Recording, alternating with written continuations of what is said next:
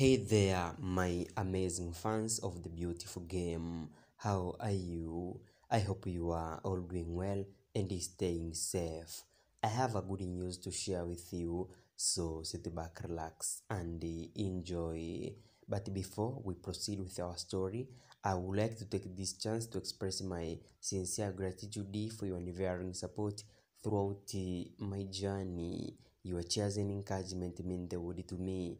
So, if you visit us for the first time and maybe you want to see more video from us, you're supposed to subscribe and turn on the notification bell. Here we go. As we know, Mamelodi Sundown, known for its rich history and good ambition in signing good players so far. Now they have been linked with the move of Keanu, Grace Grogger Cupido, a 26 years old who was born on January 15, 1998 and currently plays as a defender for Cape Town City in the ABSA Premiership.